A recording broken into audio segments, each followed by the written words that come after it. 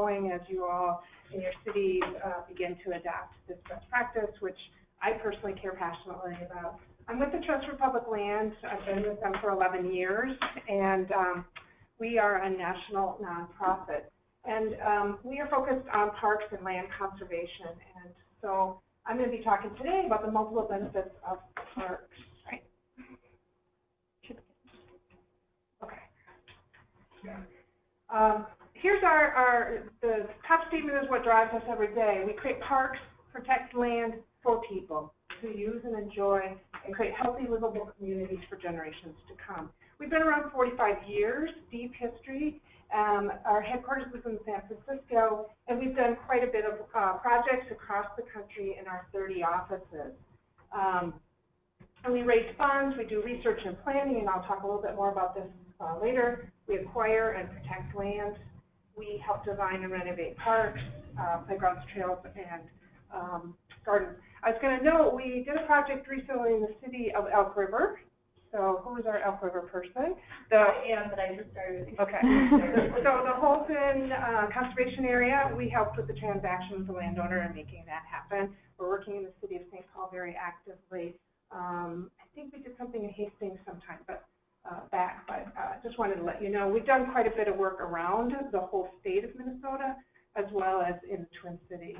I lead our Twin Cities work. I work on our Parks for People versus our land conservation. So there's kind of two chunks of work. Our land for people, where think about bigger land conservation, adding to national parks or to state forests or to regional parks, helping create new scientific and natural areas of the DNR, et cetera.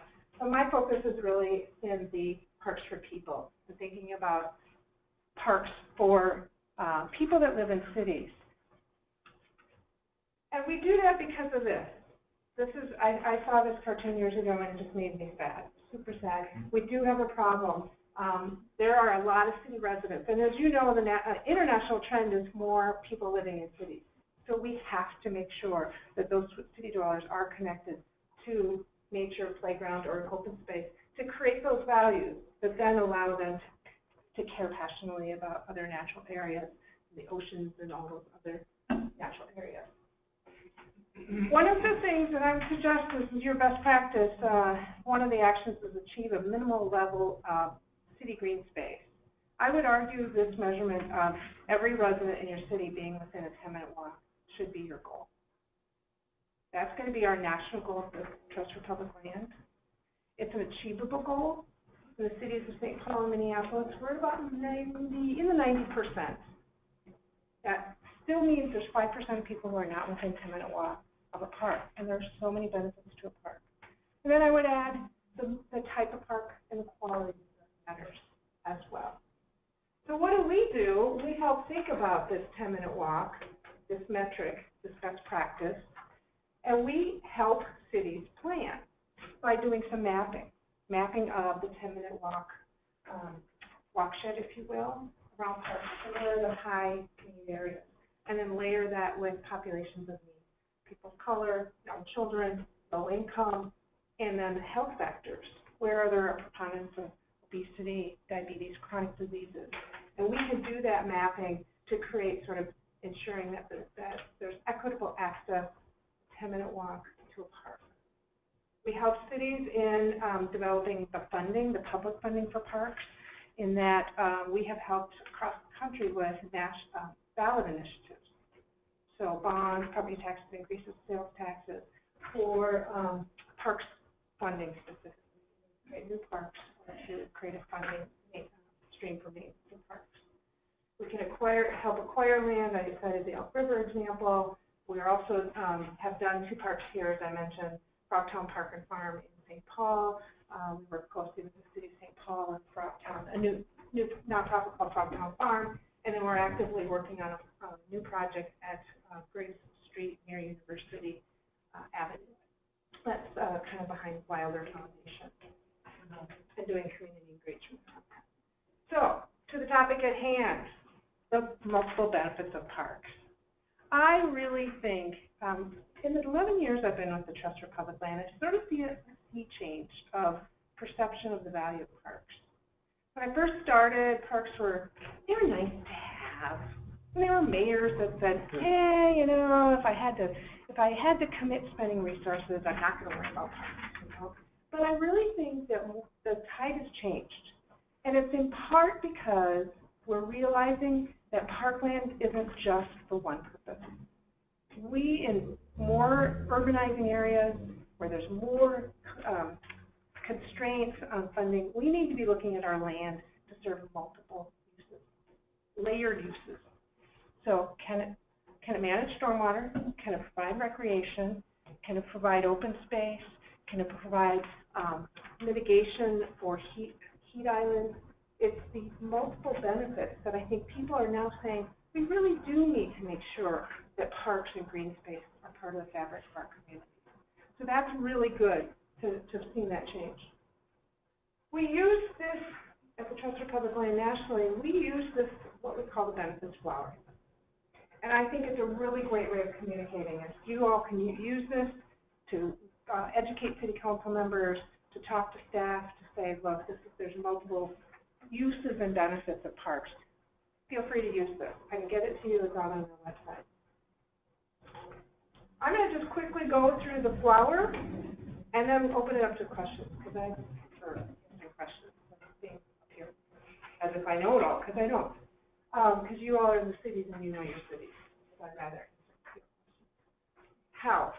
Health is a benefit. People know that. It's sort of obvious. All of these in some ways are obvious. Hopefully you can see that. Fitness and recreation, we all know that. Mental well-being. There's a growing body of research, I'm looking at Kathy Jordan here, that is beginning to quantify the mental health benefits of parks and open space. Air and water quality. Those are a growing body of information. We are creating a national health program in our organization to begin to really pull together all the research and give it out to the cities. We more and more will become a resource, not just doing project by project, but we have something called Center for City Park Excellence, where as we pull out this research, we'll host it on something called ParkServe. So hope to go live with that by the end of 2017. And it will include information like information about healthcare cost savings and how we arrive at that. More and more, we are beginning to quantify, sometimes in a somewhat of a proxy way, the cost savings for people who recreate at moderate to aggressive exercise levels in park systems. And then if you use that and then go to the park and observe how many people are doing that, you suddenly get a dollar value. This is a bad slide, sorry. $164 million in healthcare cost savings in a New York study. Okay, we start to quantify the healthcare benefits. So I'm not going to go into great detail on any of these because I wanted to keep it short. Inspiration. I think sometimes we've been afraid to acknowledge that we need beauty in our lives, we need inspiration, we need space to breathe, space to have beautiful things, space for art, the value, intrinsic value of art, and parks can provide that. We have a program called Creative Placemaking, and that is about engaging people with artists to beautify parks, put sculpture into parks, use parks as a canvas, if you will, for bringing culture to the park. So that's some of the new values we're bringing to this park that we're creating in Paul. Here's a great picture. I think it just begins to get at it. There's a park called Capone Art Park in Egan. You may know this from the gentleman in the back. We did this project years and years and years ago. Interesting man, loves art, wanted to keep it permanent as a park. It's a beautiful example of creative placemaking as it happens in the city.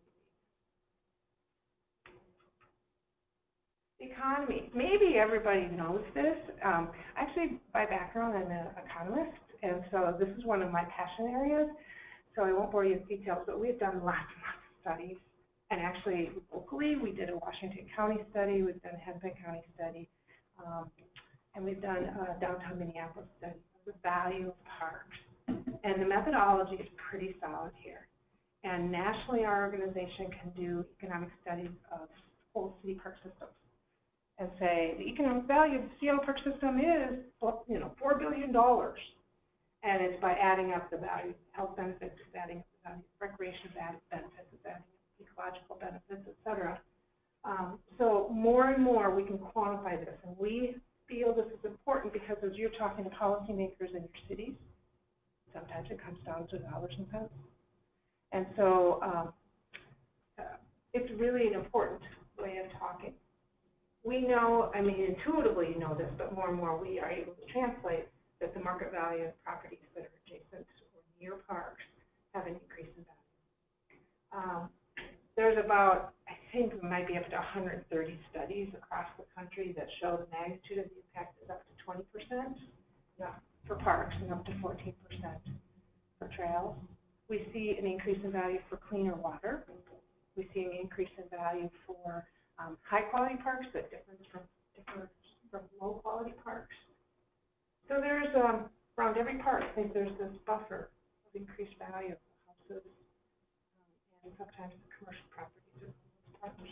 But it tails off after about a quarter of a mile, so we have to be smart about it and be conservative in applying our estimations of it. So we actually use 5% just to be conservative. And of course, for policymakers, they care about this. We have an increase in value of parks, you've got more tax revenue, which then helps you run your city and increase revenue for maintaining those parks. And I'm just glossing over this topic. I could spend a whole hour. Environmental benefits, I think this again also is important. Resiliency. I think more and more you're going to hear about how are cities being resilient building resiliency in response to increasing climatic changes, more frequent and more intense precipitation events, higher temperatures that create urban. These all have impact on our citizens and our residents and can do great damage. And so we know that parks can play a role in resiliency, and we are building a climate smart cities approach nationally throughout the public land. We're just starting to bring it here into the Twin Cities. Stormwater management, green infrastructure. It's so funny because I've seen the term green infrastructure used through the years, and its usage has evolved. But the way we think of green infrastructure is any bit of green that can absorb stormwater. Obviously, you all know that, and or slow its runoff. And there are more and more models that can be used to calculate it when it's being captured on parks and trails. And so I'm giving you an example here from the city of San Jose in California. So in that city system, all their parks, it was calculated that there was reduced runoff of 148 million cubic feet of stormwater. And looking at the cost of treating that stormwater in a gray infrastructure mechanism, which is about 4 cents per cubic foot, we can quantify what is the annual cost savings by not using gray infrastructure, but using green infrastructure to treat stormwater. So this is increasingly a pretty basic calculation. And I think this is an important way of communicating to policymakers about the value of stormwater management, green infrastructure. And obviously, there's air pollution removal. I've got a calculation here again from the city of San Jose that looks at how many tons of air pollution is removed by parks and trails, and then again putting a cost, avoided cost basically, to that. And then community benefits. And I think sometimes we're loath to, talk about the softer side of things. This, I think, is more and more important. Livability in cities is an increasingly important topic, and cities want to attract those people that care about amenities, that want to feel connected, that in our increasingly internet-driven world, the gig economy, you need to have a sense of community. It really will help drive where you live. And so community values of equity, everybody feeling included, engagement through creative placemaking is a great tool. So again, City of San Jose, I just kind of had that data in my hands yesterday, but the community cohesion can also be measured. how many donated hours, and then putting a value on those things donated hours. I think there are park systems that do this already, and so that becomes a proxy for community cohesion. More and more, I'm finding funders like Blue Cross Blue Shield is very interested in community cohesion, social cohesion, understanding that population health, public health is enhanced when there's a deep sense of social cohesion, being connected to your community, having a social network. So there's health benefits to the community as well. They're all interconnected. So how we can help the Trust for Public Land. Sorry, I just had to take a little chance to do commercial. Sorry. These are the kinds of areas of work that we do: identifying the most important lands for park making, helping create public funds for parks, protecting land through acquiring it, and then helping create innovative parks where if a city needs help with that, we aren't always needed. In our planning work, here's just an example. This is from Park Score. Here's an example of, we'll have these kinds of maps for all the first green urban communities this year. This is our 10-minute walk analysis, and this will help us identify where there are park gap areas. And this is just a picture of in Denver where we had a bond referendum and really engaged the community in helping to get out the word to say, yeah, I really do. I'm willing to raise my taxes $30 a year to have a better system. That's the kind of work that we do, is help make that happen. Just a great picture of natural lands that we've protected. This is a park we created in Los Angeles. This is a Latino community, and beautiful piece of art that was created by a local artist that the children just love. It's a play structure, but also a piece of art. So those are the kinds of creative placemaking, park creation things that we like to do. I'll stop there. I have a couple of questions from the webinar. Yep. So it's sort of a two-part question. The first part is, do you include community gardens as part of your definition of parks? Yes. Community gardens are just one part of urban ag. And I think, interestingly, there's quite a bit of attention on community gardens, but there's so many other forms of urban ag.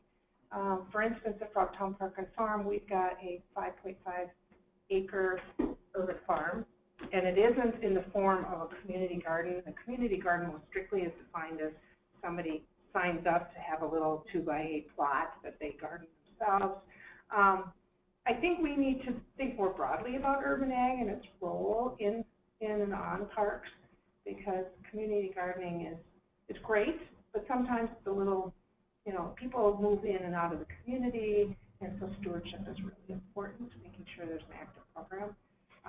But yes, I would wholeheartedly agree. There are stormwater benefits for community gardens, there are community benefits for community gardens, there's health benefits. So yes. As a follow-up to that, the same person, this is Terry Guest, he says, when I was the director of the Sacramento Community Garden Program in 1975, I was told by the city parks head that it cost $10,000 per acre a year to fully maintain a park, including the turf, so that we were actually saving the city money by having a community garden. Do you know if those numbers are still accurate, and is there a calculator that computes the total economic value of a park and or community garden in terms of environment, health, property value, etc.? Wow, there's a lot happening. Yeah. Good question. Terry, can ask that. All right, I think there's a cost of park maintenance question. There's is there a calculator for all these benefits question? I think those are the two substantive subparts of that question. I'll take the first. It's really hard to use proxies or averages for things like how much does it cost per acre to maintain a park, because it really matters. I mean, we've got people in here that might know the answer to this question better than I do. We nationally kind of are loath to set out these kinds of numbers because it depends on the cost of living in a city, because of the type of park, because of the type of vegetation. John, do you have an answer? I don't. Yeah. So it's, unfortunately, there's no easy answer. And on the other side, can we capture, is there an easy calculator for the benefits? There's not an easy answer. I will say, though, at the Center for City Park Excellence at the Trust for Public Lands, it's online, just Google Center for City Park Excellence, we have about 15 economic studies that look at a big city park system, and they quantify. I mean, I just grabbed one of them today, the San Jose one, but there's other cities that you can start to see the pattern of all the varying types of economic benefits, and then we add up all those economic benefits. Now, it's not necessarily going to apply to the city of Crystal like it does to the city of San Jose. They're different cities, but you can start to extrapolate. Maybe a best practice is, if this is a key question, maybe you start gathering data that helps you answer this question. That's not really an answer. It's not, there's no official. Yeah. Are there certain features a community should really think about in implementing in any and all of their parks? I mean, drinking fountains, parking. I mean, is there any list that any park should have? I'm going to answer your question a little bit differently. I think it's important to know who your residents are and what they need. So I would argue water is important, especially with an increasingly more hot climate. But I also would answer that we're seeing more diversity, different populations, different cultures coming into our parks. And I would say our challenge broadly is that our city parks, even our regional parks to some extent, met the needs of a population maybe 30 years ago. And, you know, nuclear family, you know, affluent, suburban communities, and it's really getting more diverse. And so we need to be thinking about the park design. You know, there's great Metropolitan Council has done some great research on what are the emerging park needs of these new populations, like Hispanic communities need bunching of picnic benches because they like to have big family picnics, like 18, 20, 30 people come for a family picnic. And we put our little park bench, or picnic bench right there, and then there's another one 200 feet away that doesn't serve their needs. So those are maybe a couple, water, bunching of the picnic, or the picnic benches, that kind of thing. Wasn't quality bathrooms one of the top required features? I remember that. That's a request. I mean, sometimes it's tough providing bathrooms in all city parks. That's tough. But I think more broadly, including in the process of park planning, a deep community engagement process that really gets at those communities would be a better answer to your question. There's no single feature of a park that everybody should have. The process should be you really, truly, actively listen to people. And more it means going out to them and getting translators. Yeah. Picking up on that question, are there things you see that are maybe trendy but not fitting with the research? For example, it seems like a lot of parks are having splash pads, water quality issues. Like, I'm curious your thoughts on things that are trendy but not really research-based. I'm probably maybe not the right answer. I'm more of an implementer. But our Center for City Park Excellence might be a great place to ask that question. I don't have anything against splash pads. They're expensive, but I do think they're a great, again, a way to cool residents off. They're a little safer than community pools, a little less expensive than community pools.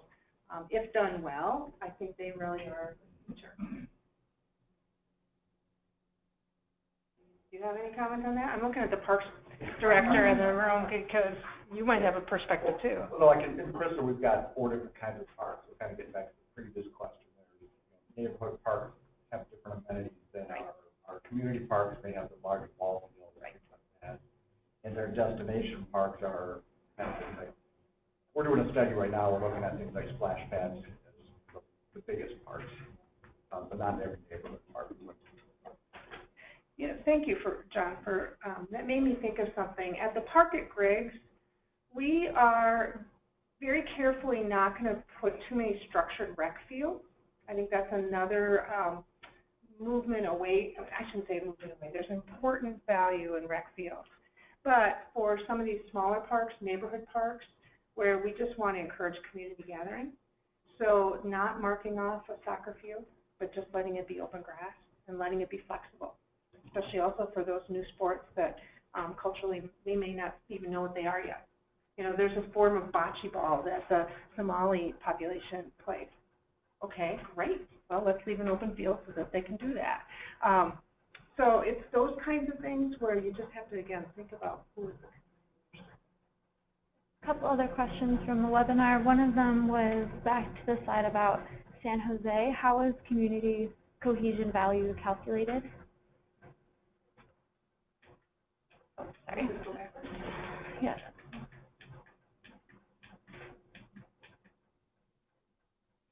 So there's money donated to the park. So that's an example of community commitment, or some community foundations, individuals that live in the community. When we build a park, we actually have a kind of GoFundMe type site. So we'll look at that as a sort of measure of community cohesion, of how many people gave their $5 or $10 online to build the park. Number of hours donated, putting a value on each volunteer hour, pretty good value of a volunteer hour, and then calculating that all together. So that's how, in this case, community cohesion was measured. I would argue that there's no corner or truth here. I mean, there might be other measures of community cohesion. How many people show up at community meetings first? That's a measure of community cohesion as it relates to parks. Or even the engagement level in other city processes is an example of community cohesion. So that's probably our best measurement in terms of dollars and cents, but I think there's other ways to measure sort of qualitatively how cohesive do people feel. Yeah, I'll leave it at that. A question about homelessness in parks. I think back to growing up. I grew up in Los Angeles, and in the 60s, it was kind of a little sketchy, the neighborhood parks that I would go to. As I've returned in the last, 20 years, this is not a problem. So it's really changed, and I moved to Minnesota, and it's like, yeah, sort of not an issue. But do you find that as a very conscious sort of planning issue concern, or not so much? Well, it's interesting you bring that up. That's a kind of part of a broader safety in parks sort of aspect, and I think broadly the idea of the more eyes on the park, the better. The more people that are coming to the park, the more people that are looking at the park, you're generally going to have more safe in parks. So, and more people that own it. So if there's a Friends of group, then they're going to be out there cleaning, they're going to be cutting back any vegetation that's growing that would provide cover for homeless. I just heard about, again, this park that we're building in St. Paul. The city cleared vegetation off the fence line. And then before that, there was somebody homeless kind of sleeping under this little set of vegetation. And after it's cleared, that person wasn't sleeping there anymore. So I think, again, it goes back to the degree of maintenance, how it's designed. There's a whole thing called SEPTED, which is, what does it stand for? Community, what does SEPTED stand for? There's a program that's safety as part of the design. Yeah, exactly. SEPTED, which thinks about safety as you're designing. And then friends of groups, cleanups. It's all of those things together that I think maybe has changed, that there's more investment in parks. It's not just sort of passively land set aside with big benches. Yeah. Now they're more structured, there's more activity, there's more attention to parks. And so I think that's mitigated to an extent. But that question of safety, in lesser extent homelessness, but that question of safety comes up a lot. Yeah. And I think community input on it helps also in that if I help create what's in this park, I feel like I want to make sure it's used wisely and not defaced. For instance, I was just at Frogtown Park and Farm. There's no graffiti around. I was pleased to see that. I think it's because it's so well loved by the city. Yeah.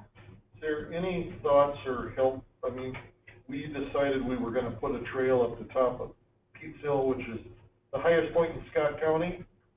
And from the time we started till the time we finished, the cost really escalated because of ADA regulations. The trail ended up 7 times as long as what we thought to meet all the switchbacks up the hill.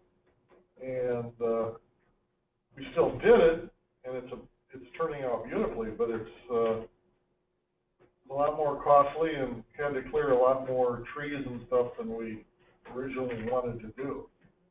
So do you have a question? What's Well, the question? the question was,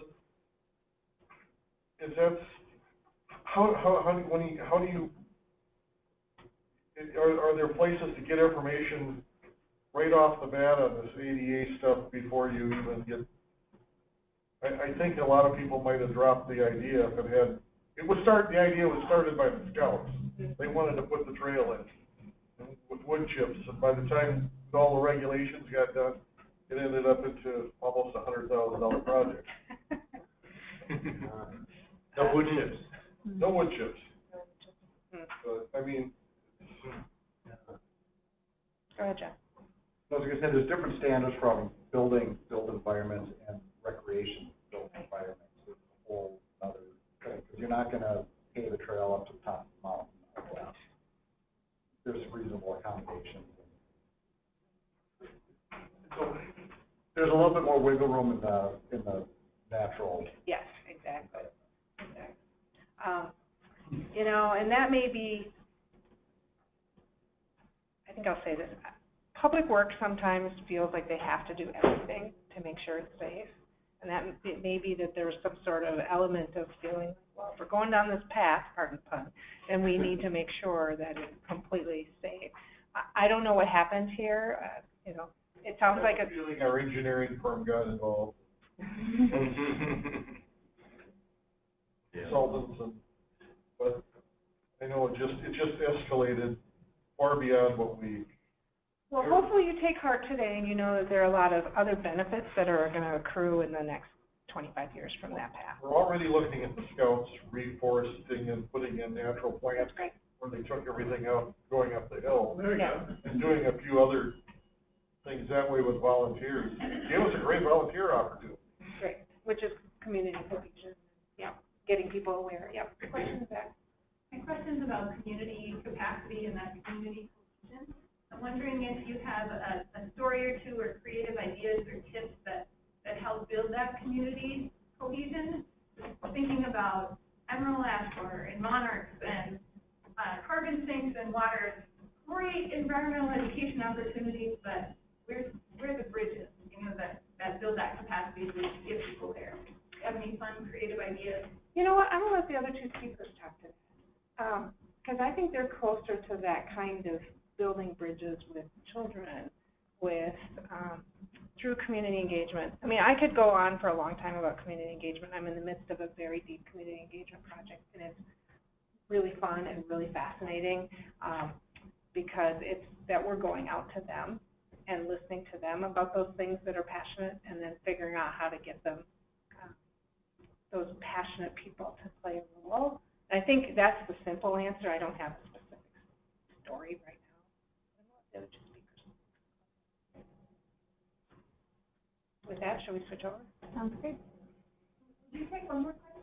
Sure. I'm in communications, and at the beginning of the presentation before today, Parks for People has like a very intentional phrase, and I'm interested how that became preferred. That's a great question. By the way, 10-minute walk is a really great communication message to people immediately resonate with it. Parks for People has been for 45 years at the heart of the Trust for Public Land.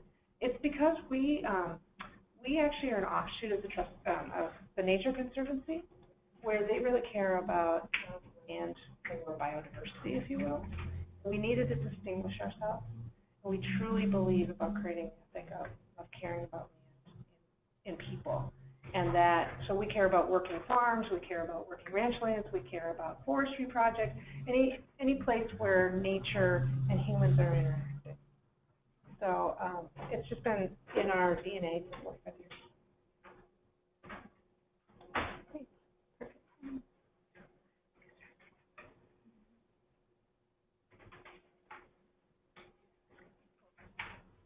Oh, here I can.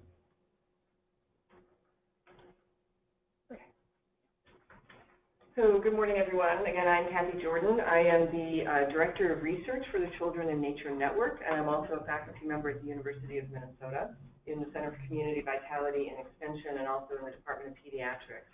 I want to give one caveat, which is that I'm going to be talking about this project, Cities Connecting Children to Nature, and one of its strategies, the Green Schoolyard strategy. But these are not my projects at Children in Nature Network. I happen to be the local Children in Nature Network person and was asked to talk about these. But so I'll try to field your questions, but I'm not the one that's actually responsible for them. So, this project, Cities Connecting Children to Nature, is a collaborative effort between Children in Nature Network and the National League of Cities. I'm sure you know the National League of Cities. For those of you who don't know Children in Nature Network, its mission is to lead the movement to connect all children, their families, and communities to nature through innovative ideas, evidence-based resources and tools, broad-based collaboration, and support of grassroots leadership. So two of its central initiatives are the Cities Connecting Children to Nature and its Green Schoolyards initiative. And what I'm going to talk about today is really the intersection of the two and sort of a newly named project that's called Green Schoolyards for Healthy Communities. And the idea here is focusing on the municipal support for the development of and then widespread use of the Green Schoolyard for the benefit of the community. So let me give a little bit of an overview here of the Cities project. I'm going to call it Cities for short instead of Cities Connecting Children to Nature. So this is a project that has at least initial funding from the JPB Foundation, and it works with cities to nurture or to ensure that a connection to nature becomes an integral part of city priorities, city planning, policy making around a range of areas, things having to do with community health and wellness, youth development and out of school time, education, job creation, transportation, and land use. And it has a special emphasis on low income and communities of color. So where did this idea come from? It really was a response to 4 trends related to obesity and the sort of chronic health conditions associated with obesity. It came from trends related to increased school time. I'll give you a little bit more information about these in a minute. Increased incidence of stress, particularly in children, and then less commitment to stewardship in the current generation. So these were the sort of impeti, I guess you would say is the plural form of impetus. These were the impeti for the creation of the Cities project. So I want to talk briefly about some of the evidence. Kaiser Family Foundation did a study and put out a report on the fact that kids are spending, on average, across the ages, 50 hours a week connected to some sort of device. That's like a full-time job. I mean, that's kind of amazing, right?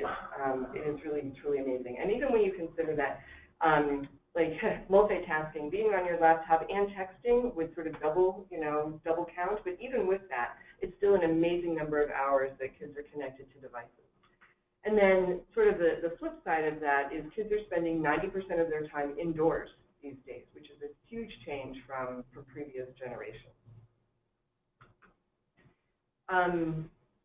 Connected is this finding that over the last 30 years, the obesity rate in children has gone from 7% to 18%, and in some communities, lower income and communities of color, it's as much as 20%. And for some communities, that figure has been leveling off, and for others, it's not leveling off.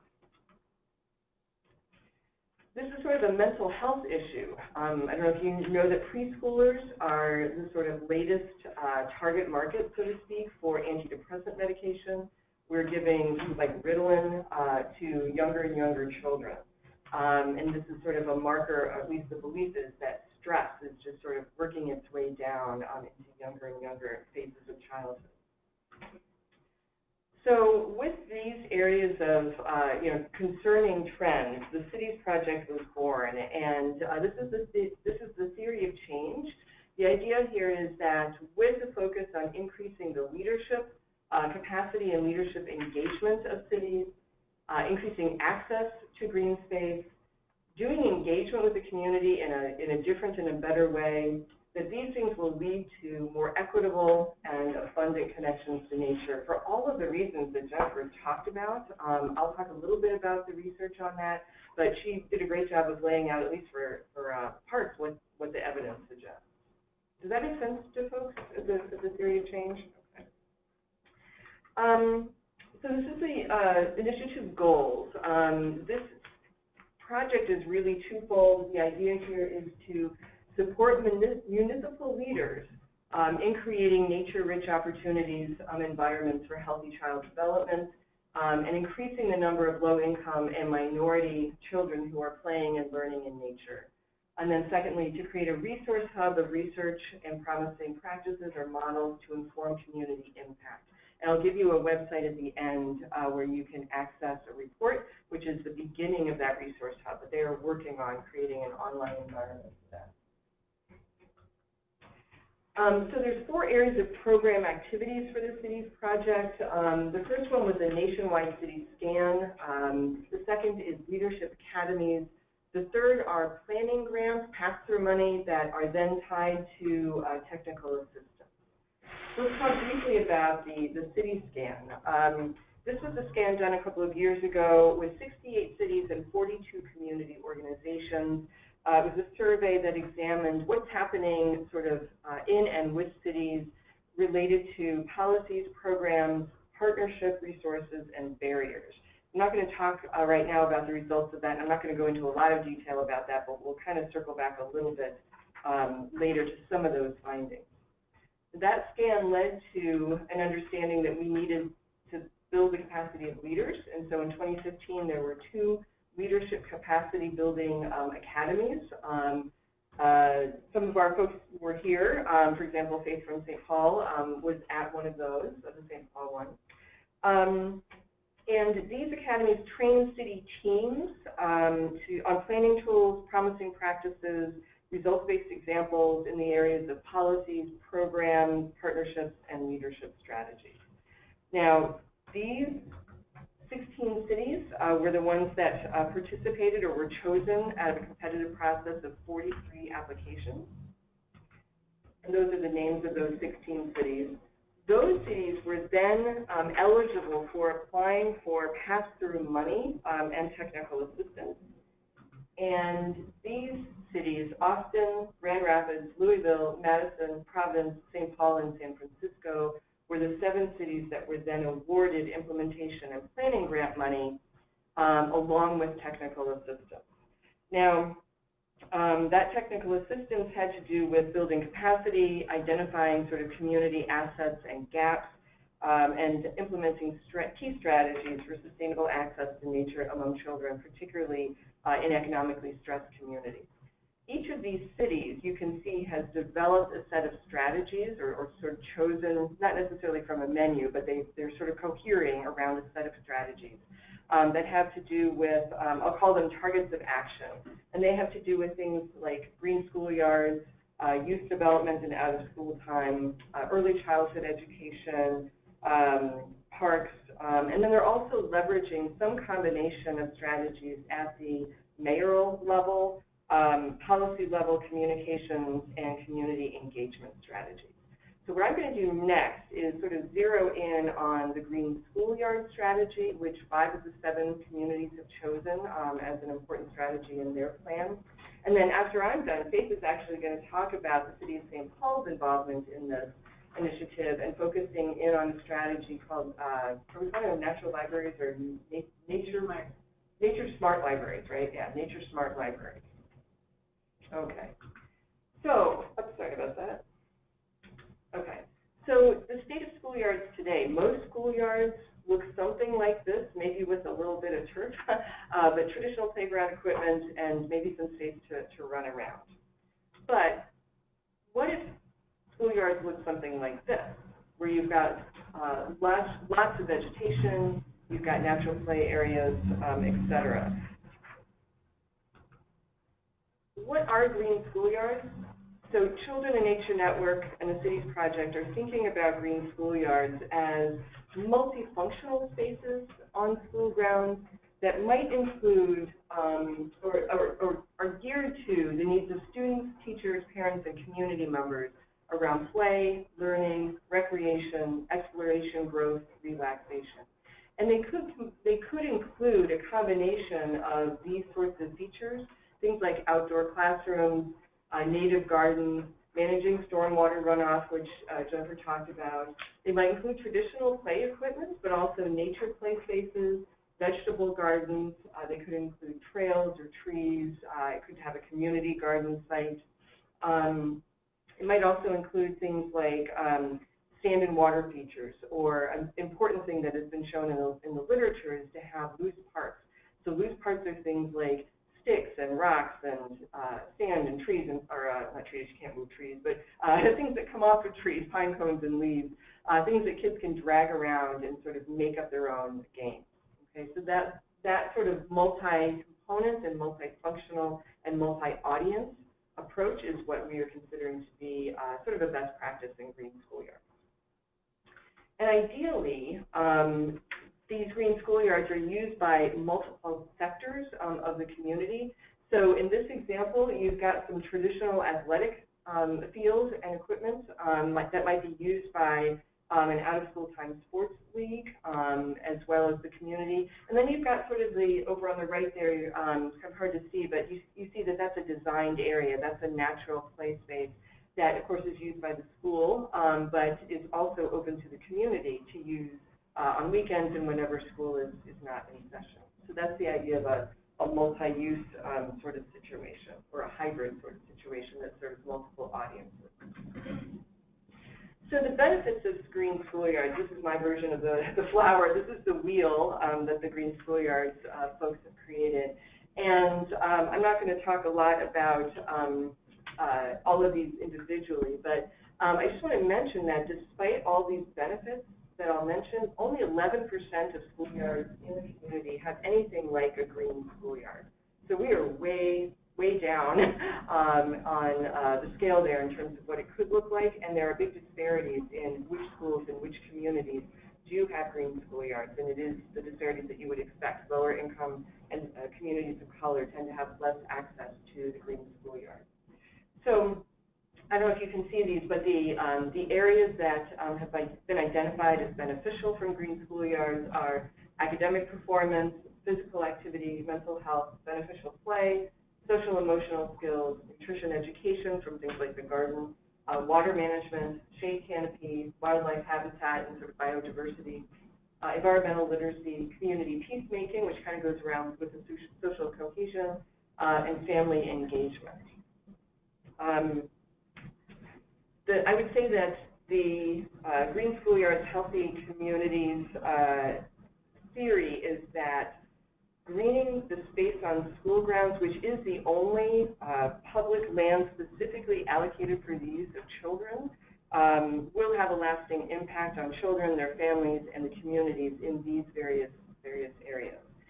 And that theory of change comes from research. And I want to point out that I see several of you have these, but if you don't have them, there are two sets of infographics on the table that were developed by through my work at the Children in Nature Network, and they summarize in sort of graphic and bullet point form the research around green schoolyards, and this one is about academic outcomes, there's one about health benefits, there's one about physical activity, and there's one about beneficial play.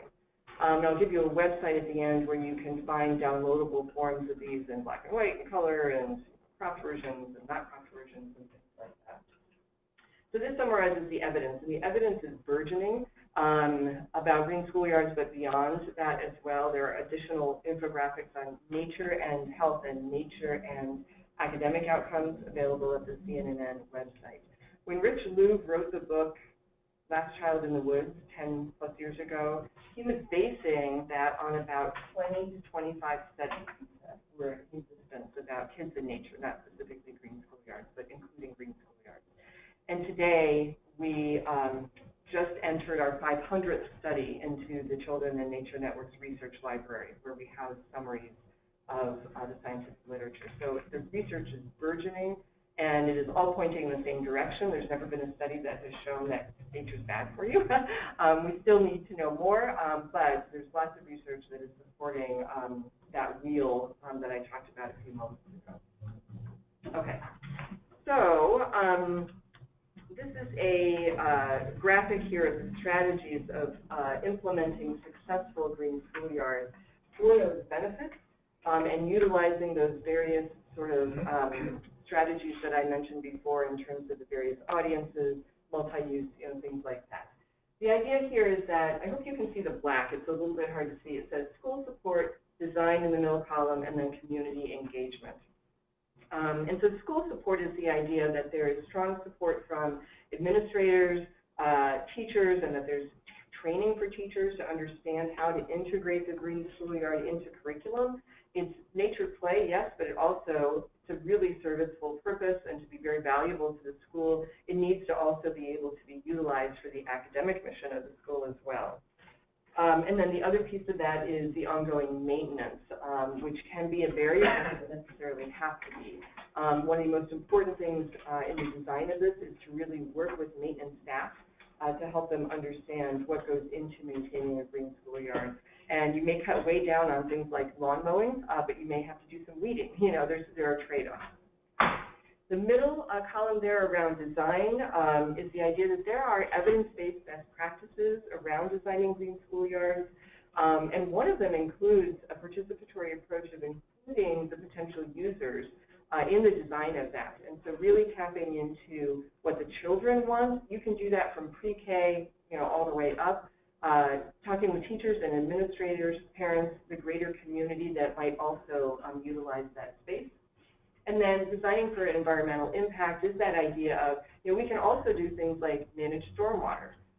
We can create rain gardens, and those rain gardens, for example, help manage stormwater, but they can also be used for biodiversity. They can also be used for the academic mission around environmental literacy and ecology and things like that. And all of these are undergirded by some foundational elements that have to do with supporting policy, sustainable funding, and strategic partnerships. And I'll just mention a few ideas around those. So policies and funding sources. So policies are sort of levers. What can you utilize to incentivize changes around greening schoolyards? So, for example, park walkability scores, can be used in order to get parks to sort of change something about the way they do their work.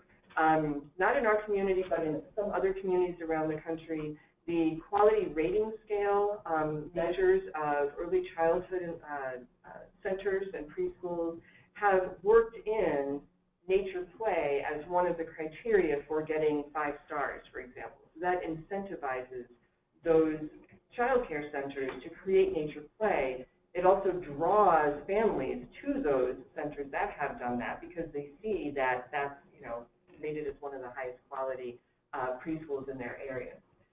Things like policies around recess and around physical activity, those sorts of requirements.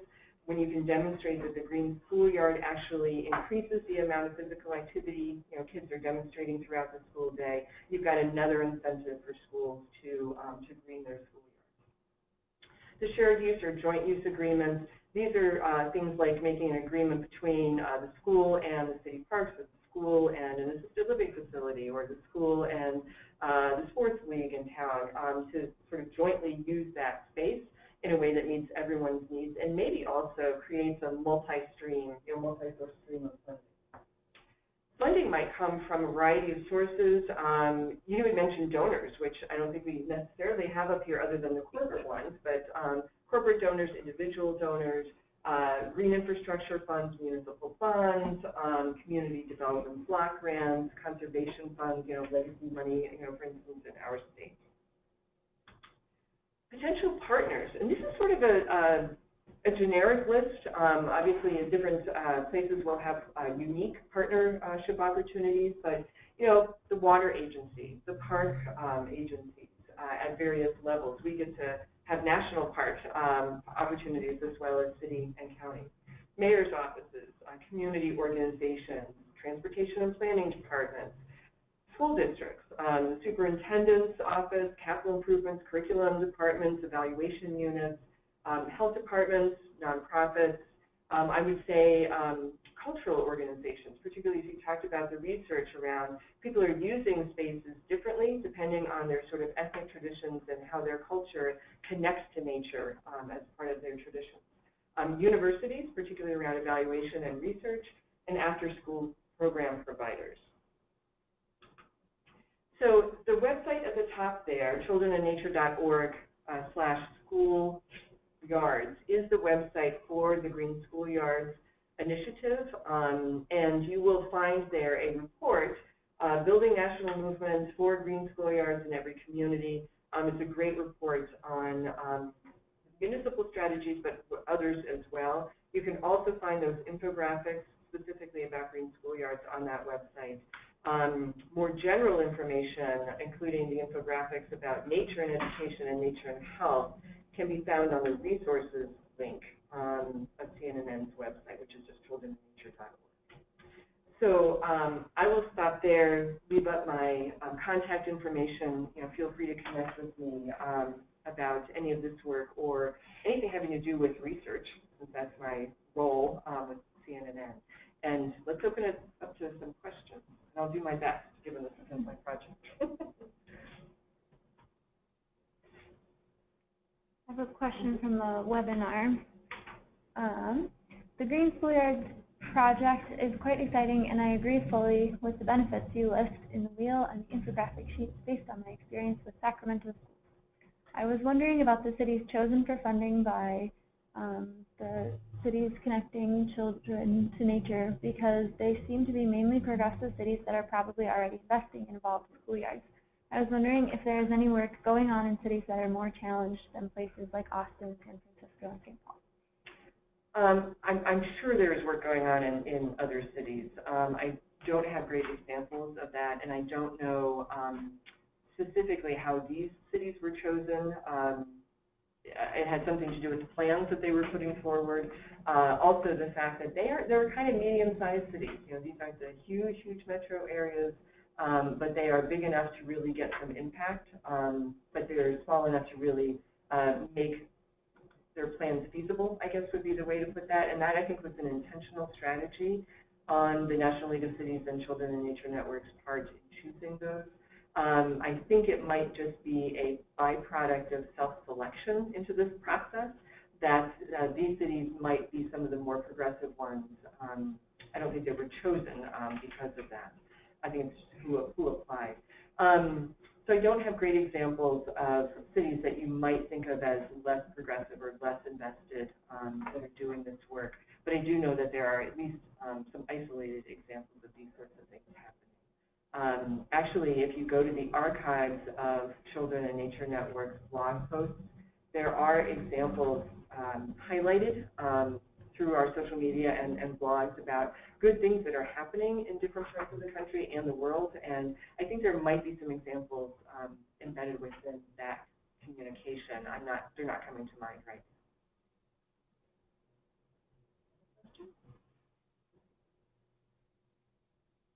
I'm thinking back to my own experience with schools and parks and schoolyards. We had a park that it had the classic asphalt up here, and then there was a bowl like an arroyo, and there was a stream running through it.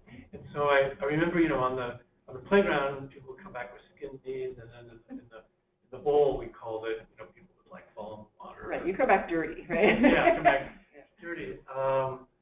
And I don't know, you know, this is the 50s, 60s, no one really thought about it, but are there issues of like, oh, people in nature playgrounds are getting like, you know, eyes poked where? Yeah. So again, it's sort of the safety. Yeah. So the safety issue is really interesting, and there's, actually, if you're not aware of the, I guess we call it Hamlin, where I'm blanking on the law school, right down on Grand Avenue. Oh. Mitchell Hamlin. Mitchell. Mitchell Hamlin now has a Center for Law and Public Health, or something close to that title. They have a specialty of working with people around risk and liability in nature play spaces. Really, really great resource. Yeah. And they have done some presentations, and I remember some of the things that they talked about. Think about a traditional playground structure where you've got kids going down a slide or they're climbing, and there are all these rules and regulations around things like the fall zone, you know, the clearance, you know, around the slide, for example. If you built a slide into the side of a hill, there's no fall zone. You don't even need to worry about that. There are many examples where the natural play space can actually be an antidote to some of the risks that are inherent in some of the traditional playground equipment. And I'm not an anti-playground equipment person. I personally believe that kids have different levels of skill and interest in different kinds of play experiences, and that it's most important to cater to essentially a variety.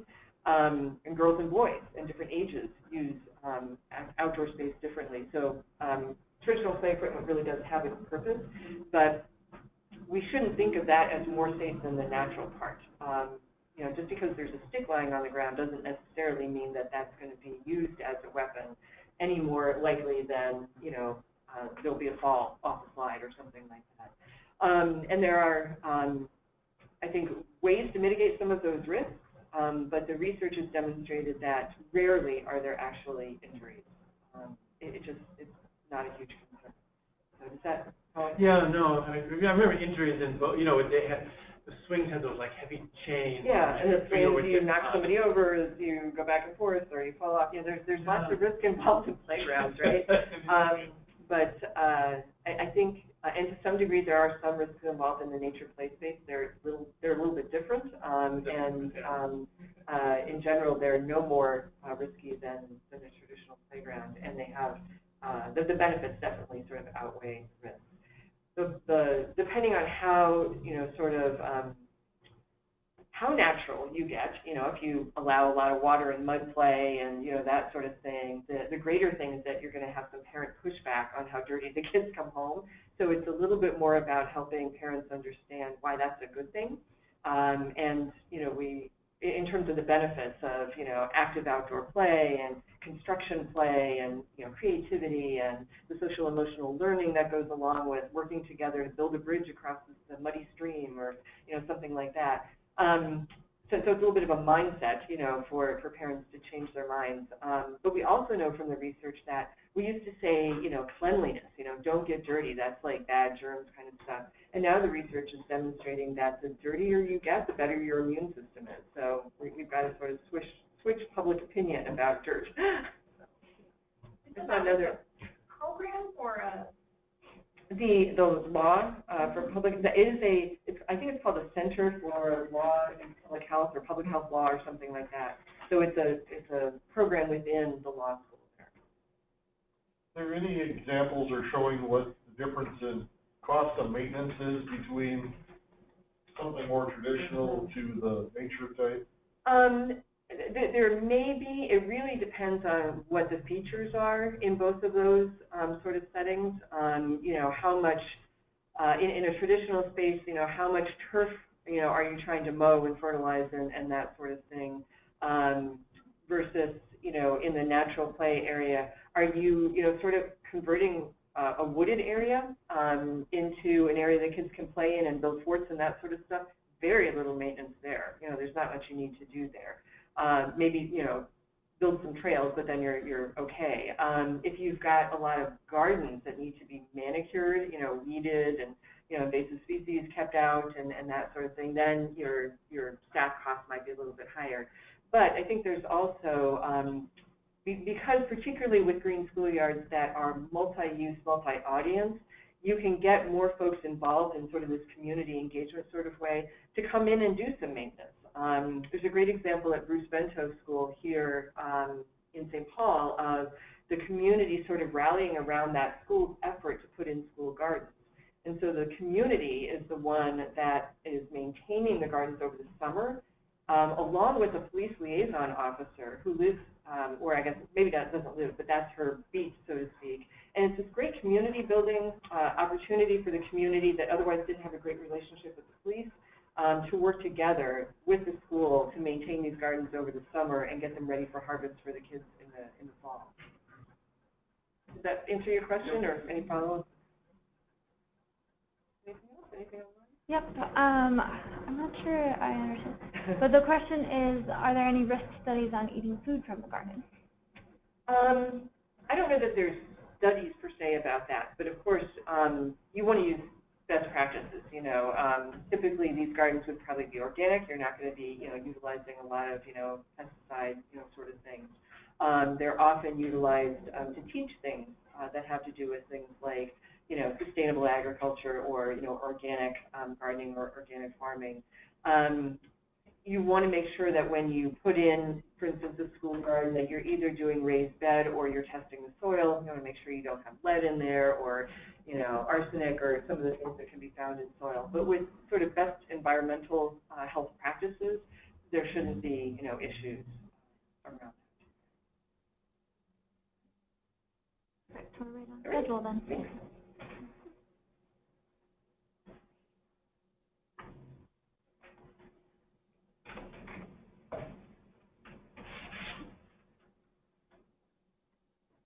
I'm going to stand on the other side.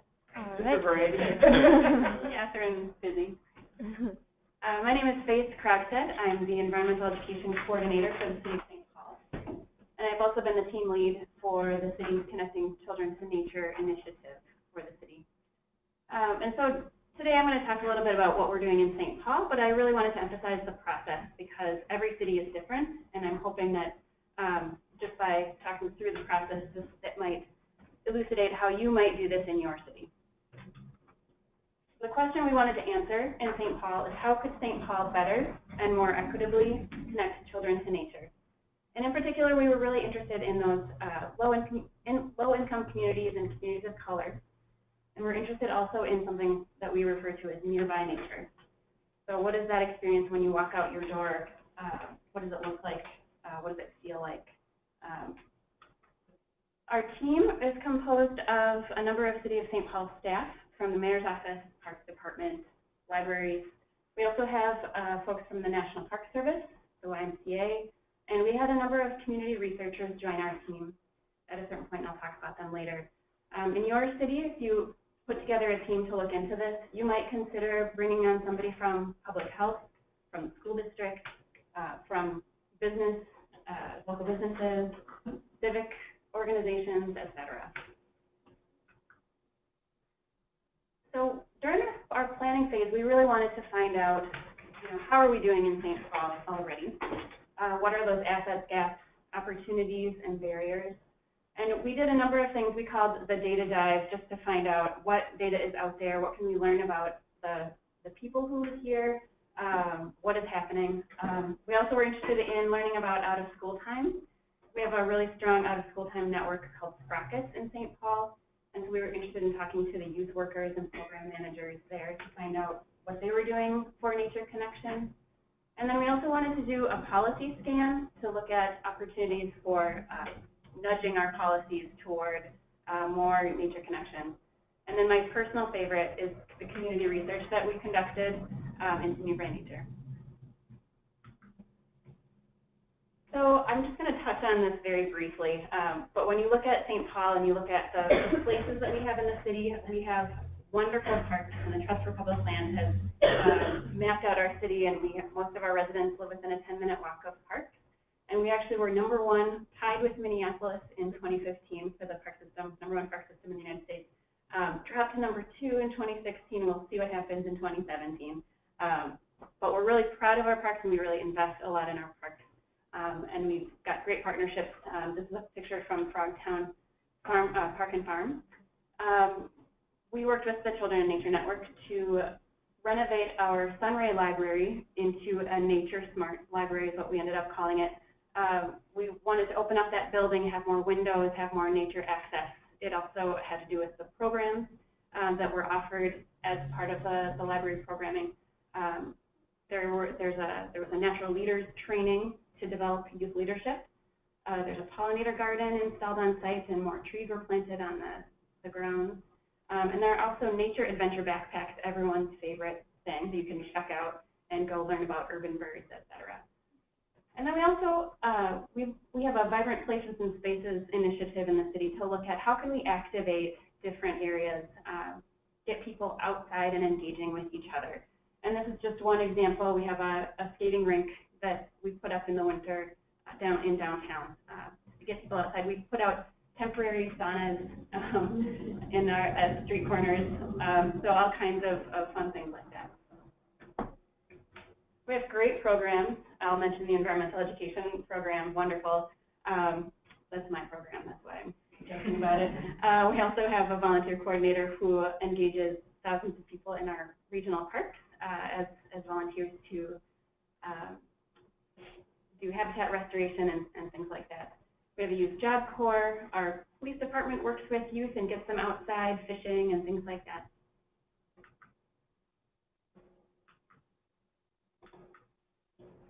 And then we're lucky to have a lot of partnerships in the city, and this is a partial list, but I just wanted to call out a few really important partners that we have. Wilderness Inquiry has these beautiful Voyager canoes, and they bring tens of thousands of people out onto the Mississippi River. The National Park Service works with people, with fifth graders on the Big River Journey on the Mississippi River. Also, the 17-mile stretch of the Mississippi that runs through St. Paul is part of a national park, which is a little known fact. But we have these great park rangers here in St. Paul. We also work with the YMCA and the Department of Natural Resources to get kids outside. We also wanted to look at, who lives in our city, and there's a lot of data out there, and you can slice this so many different ways, and I just wanted to show you one of my favorite maps. The library put together a language map of the city, and it's a little complicated, but if you forget about the pie charts for a minute and just look at those census blocks, the darker the color, that's a higher percentage of people who speak a language other than English at home. So the dark red areas there, that's greater than 50%. That's between, I believe it's 53 and 63% of people speak a language other than English at home. And then the pie charts show what that primary language is that's spoken at home. And so blue is English, green is Hmong, pink is Karen, and you can go down the list, but just by glancing at it, you can see, if you just look for the green parts of the pie chart, you can see where the concentrations of people who speak Hmong live in our city. And I just want to call out this area right here. In our community research, we really focused on this area because of the diversity in that part of the city. We did a policy scan, and it's a big P, little p policy. And I just wanted to call out a couple of things that we are wanting to impact. We have a sidewalk grid completion policy. So our sidewalk grid is incomplete in our city, and we need to find out or figure out how can we prioritize which parts of that sidewalk grid do we want to complete first. And we were able to put a clause in there to prioritize sidewalks near parks that otherwise would not have been prioritized. We also have a lot of we have a lot of ash trees in our city, emerald ash borer. We're going to be removing a lot of trees, and so looking at where are we going to replant trees. What we'd like to do is look at, instead of taking them out of the parks and putting them back exactly where they were in the first place, maybe we want to be more intentional about looking at maybe a tree would be better sited near a playground or near a park bench or a picnic table to shade those areas and encourage more people to engage in those spaces when there's shade in the right space. We did an out-of-school time survey, and what we found with our youth workers is that there's a lot of variability. Some youth workers are outside all of the time, right? Others never want to leave that air-conditioned, climate-controlled space.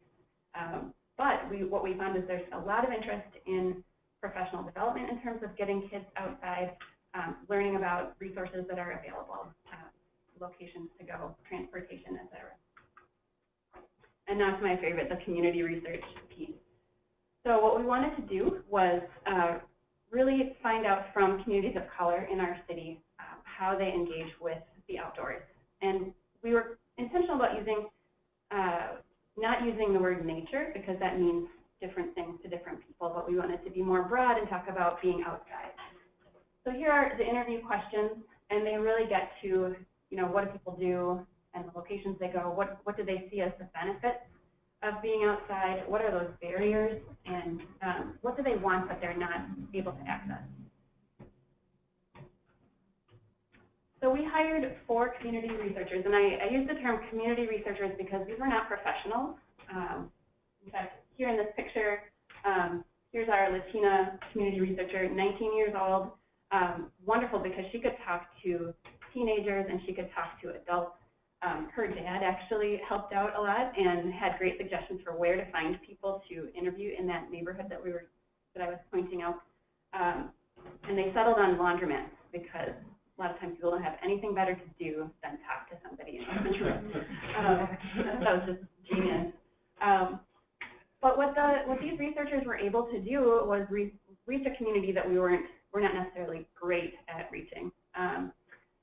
So we had among a woman who spoke Hmong, an African-American man, Latina woman, and then we had a group of youth in urban roots who interviewed each other and then also went to rec centers to interview other teams.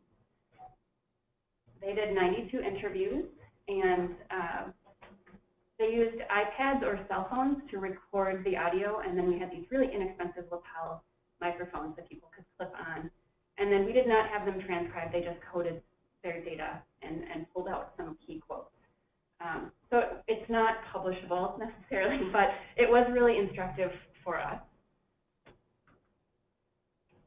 So I'll just pull out a few of the key findings. By focusing on those 2 neighborhoods, that was really helpful. I'll explain that in a minute. But some of the barriers to spending time outside, park maintenance was cited, you know, those clean bathrooms that we know are important. And I'll just say too, some of the stuff that we found out wasn't necessarily easy to hear. You know, I work for the Parks Department, and a lot of this was related to parks, even though we intended for it to be a little bit more broad. Park maintenance was probably the #1 barrier there. Lack of awareness. So people said, you know, the parks were dirty or had trash or graffiti, and I don't know how to tell the Parks Department about that. In fact, our Latina researchers kind of summarized and said, people seem to feel that the Parks Department didn't want to hear from us. And that was just like a knife in the heart. Oh, we do. And it's too bad that doesn't come across. But I can understand where that comes from, because if you go to one of our parks, you might see a sign that says, call this number if there's a problem. But in most of our parks, that doesn't exist. We don't have a sign like that. And in fact, we have a phone number called Park Watch. And it was really, I called it just to find out what would happen. And, you know, it was like option 3 was file a work order, which is that park maintenance piece. And that's internal language. No external person's going to know what that means, right? And then if you pressed that number, it rang to the Como Zoo and Conservatory Visitor Center. So hopefully we have that fixed now. But yeah, that does communicate, you know, that maybe we need to do a little bit better at, you know, being open to hearing what people have to say. So lack of awareness of those reporting mechanisms. Park rules was a really big thing, which was surprising to me, but it made sense. So we have a lot of Muslim residents, and dogs are considered dirty. And if you're at a park and there's a dog off leash and it comes bounding up to you and licks your hand and maybe jumps on you, you're probably not going to want to go back to that park anytime soon. And a lot of our parks don't allow dogs off leash, and that rule is not necessarily followed. But if there's no sign that says, you know, please keep your dog on a leash, people might not know that they should keep their dog on a leash. Or if you're a visitor, you might not be able to go up to somebody and say, excuse me, could you keep your dog on a leash? Somebody might get defensive and say, I don't see a sign that says I can't have my dog on a leash, right? Another really interesting anecdote, there was a Somali man who said, you know, a lot of people in my community are afraid to break rules in the parks because back in Kenya, if you broke a rule, then you would get shaken down by a park security or police officer for a bribe. And in in Kenya, in the parks in Kenya, you can't walk on the grass. So, you know, you would be nervous going into a park and there's all this grass everywhere and you're not sure what those rules are, and you don't want to have to pay a bribe to somebody. Another issue, we have a lot of undocumented immigrants who are part of our study here.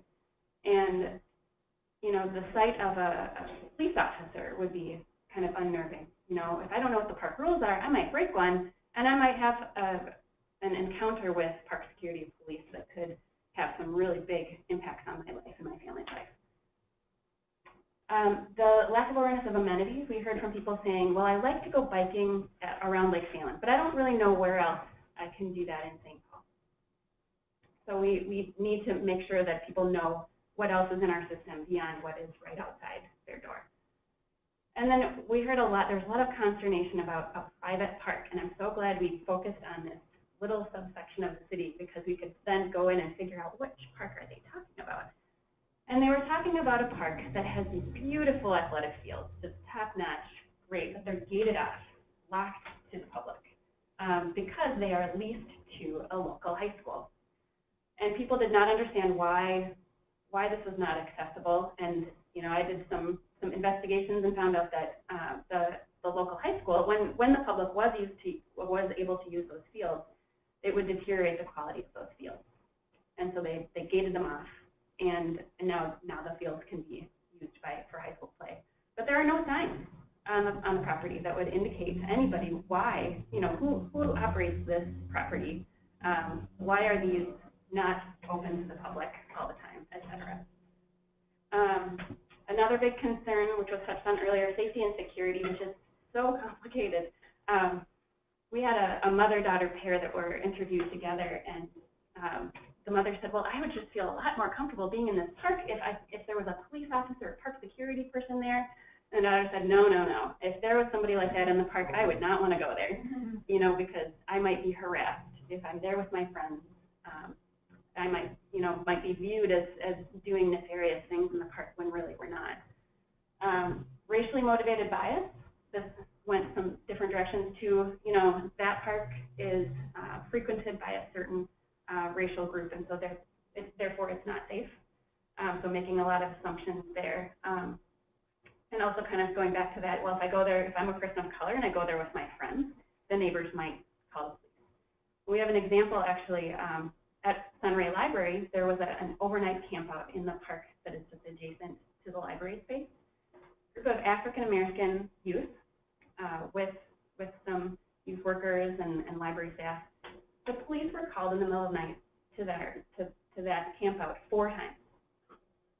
And so you can imagine, like, what kind of a camping experience is that when you're woken up, 4 times in the middle of the night by police, with neighbors making this assumption that you're up to no good. Another security or safety issue that people brought up was that access to shade and water, especially in these hot summers that we have, making sure that drinking fountains work, or that there are drinking fountains, that we do have adequate shade and shade in the right places. That incomplete sidewalk grid, we did have somebody say that, I like to go to a certain park, but in order to get there, I have to walk, roll my stroller in the street with my toddler holding my hand, and it feels really unsafe, and it makes me not want to go there. And then crime, we're a large city, we do have some crime in our parks, and sometimes that really lives large in community memory. That's that park where that happened, that terrible thing happened, and so now we don't go there anymore. And then there's also a perceived safety, kind of that eyes on the park. We have a lot of parks along our river, and it's down below the bluff, large wooded areas. We do actually have homeless people living in several of our parks. But it's not like there's a huge number of people down there, and so it might feel like it's not very safe. So that's a deterrent also. And then sometimes there was an amenities mismatch. We said, what do you want to see? And one of my favorite things was from the Hmong subgroup of respondents. People said they wanted beauty. And so we are actually in our implementation phase are going to look into that a little bit more. So, okay, beauty, what does that mean to you? Because that can mean something different to a lot of people. And our researcher thought it probably meant flowers, but okay, a native garden or a formal rose garden, or how big would it have to be? So these are all just brought up a lot more questions for us. So when our team, including our community researchers, came together to come up with an implementation plan for St. Paul, we wanted to hit some different criteria. We wanted this to be kind of a grassroots plan. We wanted to build on the strengths that we have in St. Paul. We wanted to be financially sustainable, long-lasting, equitable, and have a sizable impact. So we came up with 3 primary strategies, and number 1 was improving that relationship between the Parks Department and communities of color, making sure that our park rules are really visible and easy to understand, that we find out, how do people want to learn about amenities? Which amenities do they want to know most about? How can we find out more about beauty and other things that people were asking for but felt like they didn't see in their parks around their homes? And also that maintenance communication piece as well. We're also going to expand our Nature Smart. We are in the process of expanding our Nature Smart library program. So this is a Nature Smart backpack here with different resources to get outside and learn about, I think, nocturnal animals, perhaps. And then we are also going to be establishing a day camp along the Mississippi River at Hidden Falls Regional Park in partnership with the YMCA.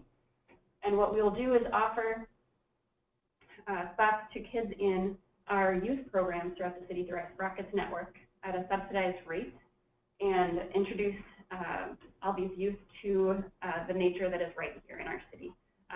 Really high quality natural areas in Hidden Falls Regional Park, and we're going to be bringing together, we're going to drive down the cost of that by bringing together all these different programming partners, including the National Park Service, Parks and Recreation.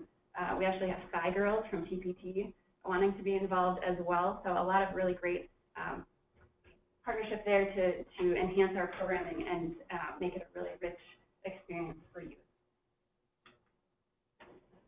And I just wanted to call out a few things that happened that we weren't necessarily expecting to have happen. The youth who interviewed other youth as part of our community research are totally passionate about this now. So they want to make sure that everybody knows about the benefits of parks, and they want to make sure that we address the disparities that we know we have in St. Paul, which I forgot to mention earlier.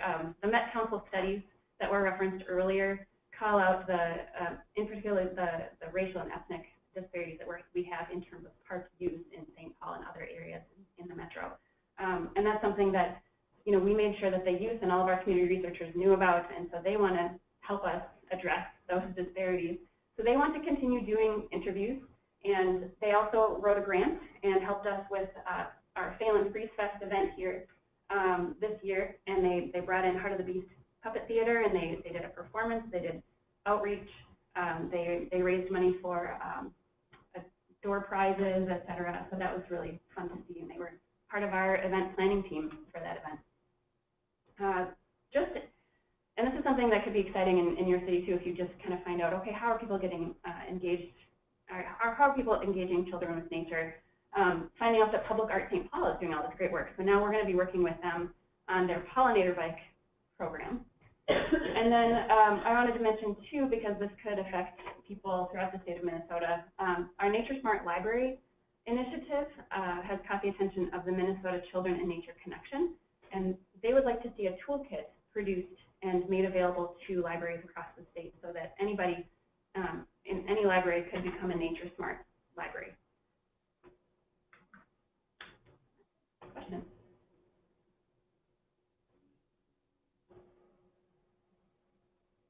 That was fast.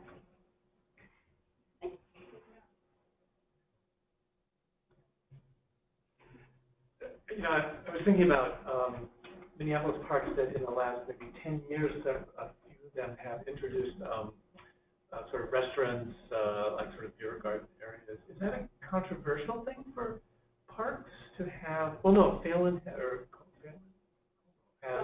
Como has has always had a restaurant for years. Yeah. I don't know that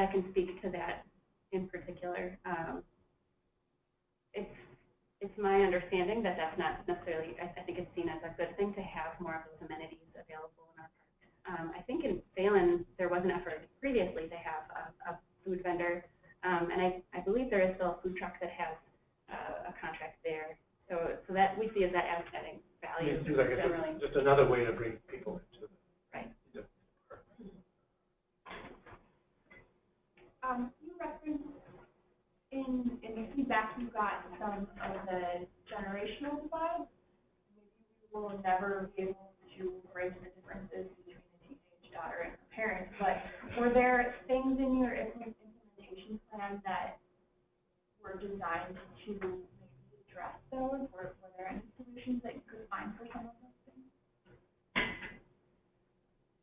We really looked at that issue a lot and had a hard time coming up with sort of that silver bullet, you know, and so I think part of that would hopefully be addressed with improving that communication between the community and the park department.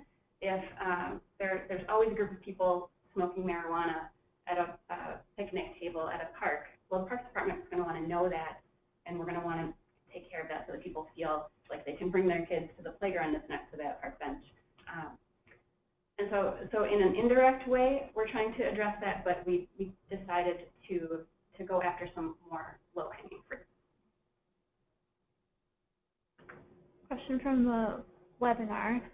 What's the status of community gardens in St. Paul, and how important are they in your park strategy, including promotion and financial support? That's a great question. I'm not the best person to answer that question. We have a number of community gardens in St. Paul, and we have a policy that's friendly toward them, and I can say our park department sees the value in them.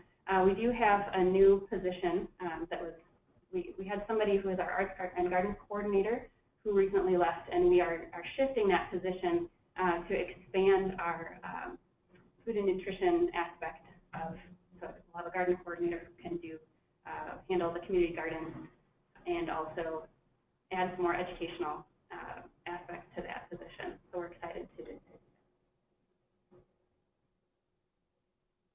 Curious about the language barriers that you identified, and what does the plan entail in terms of signage in parks with different languages? Are you focusing that information on internet and website resources, or what?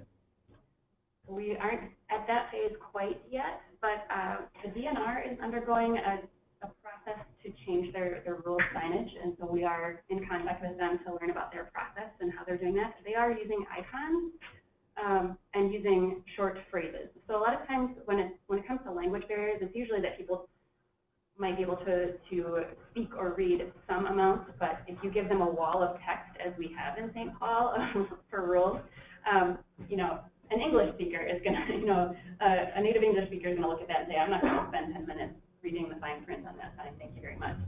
But if you have an image, an icon with, you know, a short phrase, we hope that can make it more accessible.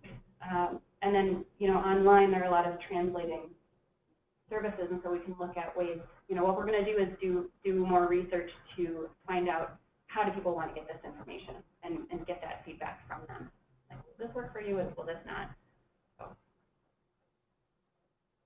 A couple more from the webinar. One, this is an earlier question, and I'm sorry I skipped it before, about the Frogtown Garden, if you know anything about its budget, or if it breaks even. I don't. Jenna might know more about that project. The Frogtown Farm is a independent 501c3 organization, and so contacting Frogtown Farm might be the best way to go there. They're totally separate from the Parks Department. Okay, then there's a couple other questions. How are you making use of underused urban space, such as underused street space, excess parking, parking lots, alleys, etc., to help get people outside? Yeah. That's a big question.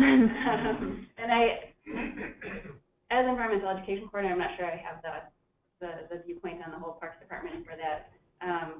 I know there are a number of events in town that, like Open Streets shutting down big streets for community festivals and things like that. I don't know, maybe Jenna could speak more to that aspect. Yeah, I was thinking about pocket parks, like in Minneapolis, we have a Milwaukee Avenue, which has these tiny little parks, but I'm not sure, is that a trend?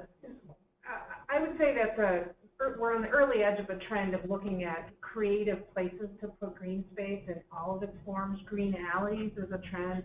There's a city of LA where they're building out alleys to be stormwater management areas, but also cleaned up. Kids can safely play in the alleys.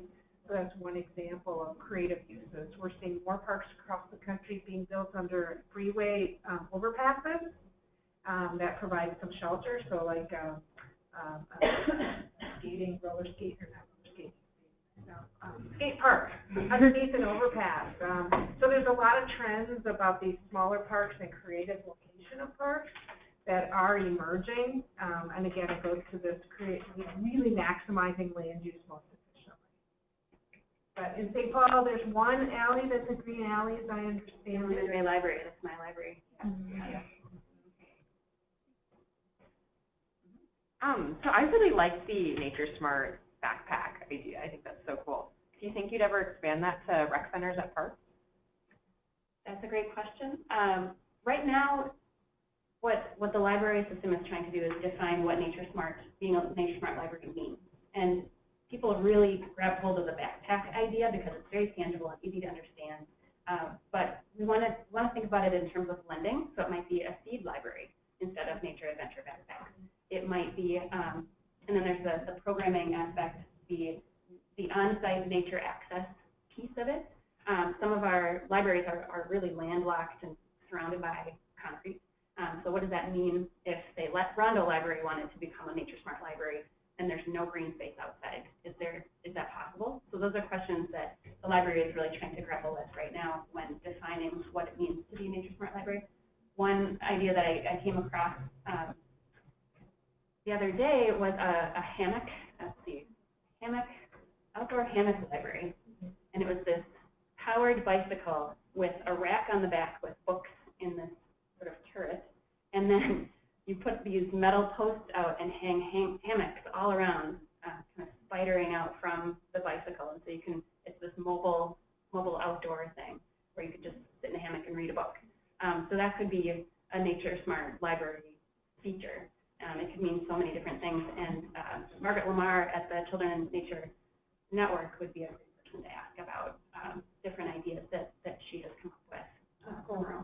It'd be cool too if you made different themes for each library depending on the environment too. That would be neat.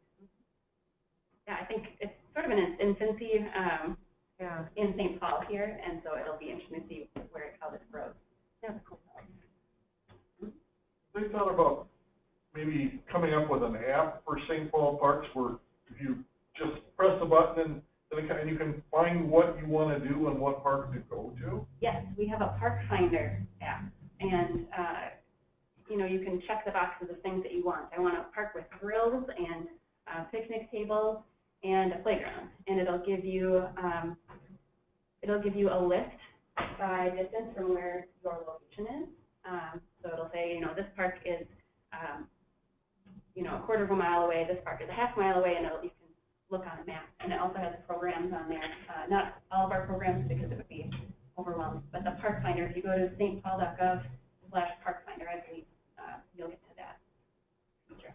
And we're working on developing an app that will help with wayfinding along our river parks because they're very large, hundreds of acres, and you're in the woods, and there are bike trails, going off in all directions, and it's really easy to get turned around. And so right now, we have some staff working on that.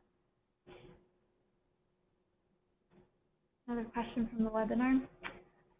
Is there any research showing a connection between having parks and nature education with environmentally responsible behaviors at home?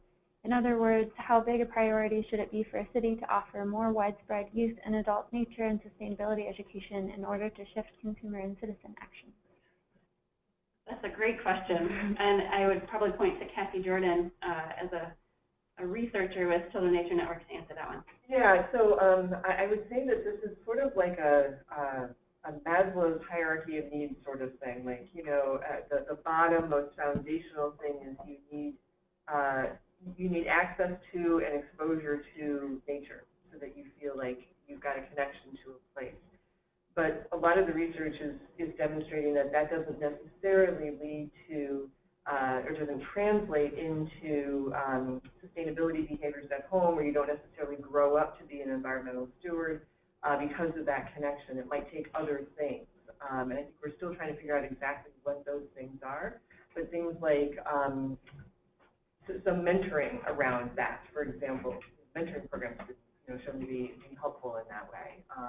So it's been great. If you don't have the access, you're not going to be able to get to the other levels, but that's probably not sufficient in and of itself. I would add, I was thinking of a project that our local school did, which was the kids were down picking along the river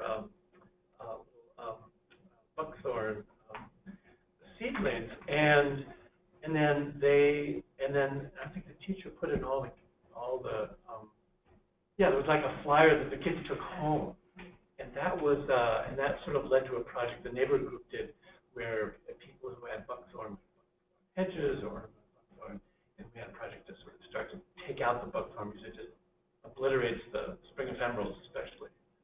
So there is this way of kids doing things and then taking a little flyer to their parents and harassing their parents. And that's how recycling started. It was a school-based program to get kids aware, and then the kids went home and got their parents to do it at home. So it can be definitely done. Yeah. But it's something intentional beyond just sort of intentional. Beyond the access to nature.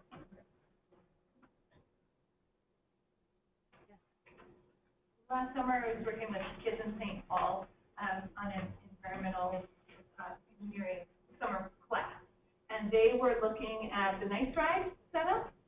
Loved the solar panels, and they looked at a map and did some things with that, but they were disappointed that there weren't kids bikes as part of the nice ride.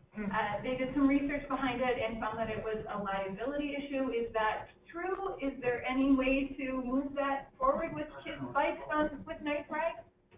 That sounds like a great question for Nice Ride. I will say I worked with the Bicycle Alliance of Minnesota, and they have through a grant from the Minnesota Department of Transportation, they have a bike fleet that we have access to because we have a licensed cycling instructor on our staff, and we can lead rides. And the youngest we can have out there is age 8, because according to MnDOT's research, that is the earliest that you would want a child riding, in the street and having sort of developmentally ready to do something like that. What is your view about the benefits and challenges of apps like Pokemon Go? Yeah, I am not anti-technology outside. I think there are so many ways to get people engaged in the outdoors, and I think Pokemon Go has helped people find new places that they never would have found otherwise. Hopefully they took a minute to look away from their screen and see what was actually in front of them. But I think, as with just about everything in life, it's a balance, and you just don't want to go too far towards something like that.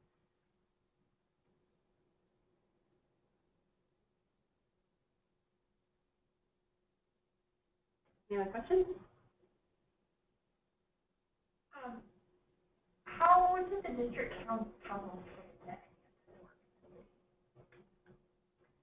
They were involved, or that smaller area of the city that we worked on. We did meet with the staff in that area as we were planning this, and just to learn more about the local civic organizations and community groups and how they were doing outreach. But there wasn't deep involvement from district councils on this project.